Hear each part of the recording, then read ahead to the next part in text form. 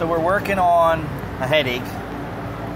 It's 11 Mercury Mariner, and aftermarket a few months ago didn't have a listing for the FTP sensor, fuel tank pressure sensor. So I ordered it for the earlier year because it looked like the same shit. Caleb and I went through the wiring diagrams and figured out that the earlier year is not wired the same as the later year. So we go with 05 or some shit like that. So, yeah, 05. So, nevertheless, it's 2 months later. My customer's back for some other needed repair, and I follow things through. They still have a check engine light.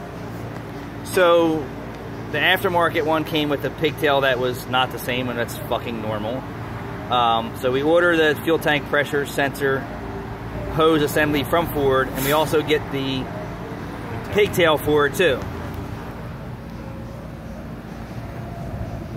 Ironically, it's all fucking green, but the OE colors are not all green.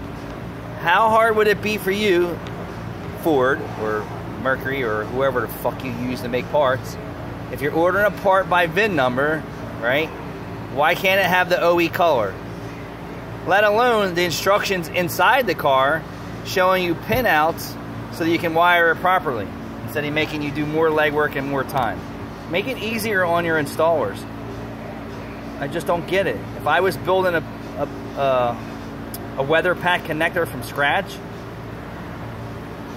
meaning you have the connector, the pigtail, I would try and put the same color wires back in the pigtails so it looks and fits like OE. This is just stupid, but that's what we have to work with.